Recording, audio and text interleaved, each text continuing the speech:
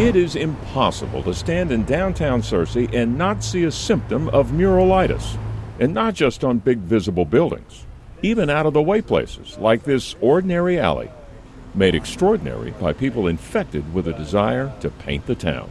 Many people say this is where it all started.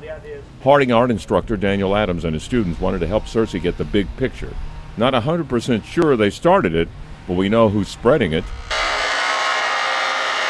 This is an everyday commute for Jason White. We caught him in the act of spreading mural fever.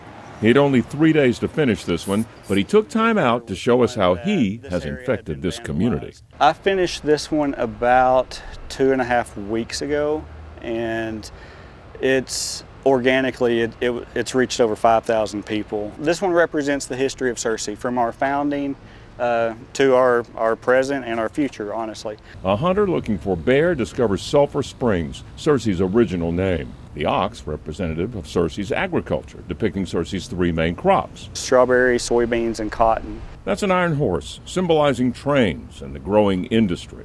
And the elephant? The elephant just kind of represents our our productivity, our growth. As for Jason's history, it's remarkable he's doing all that he is. I've just always had a fear of really pursuing it, and so I've let that fear really stop me all my life. Anytime I would start to get some momentum, I'd back away from it. But 4 years ago, he painted bank windows, and that gave way to murals. And the boy too scared to fully commit to art is a man in demand.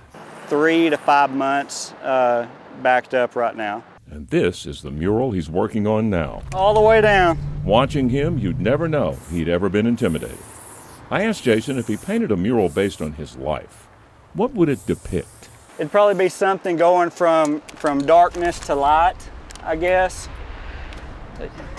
That the fear overshadows things so much, and to be able to overcome something like that, I would want to paint something that just really told that story and encouraged everybody that they could do the same thing regardless of what it is. The mural of his story is the moral of this one. And P.S. He finished his mural on time.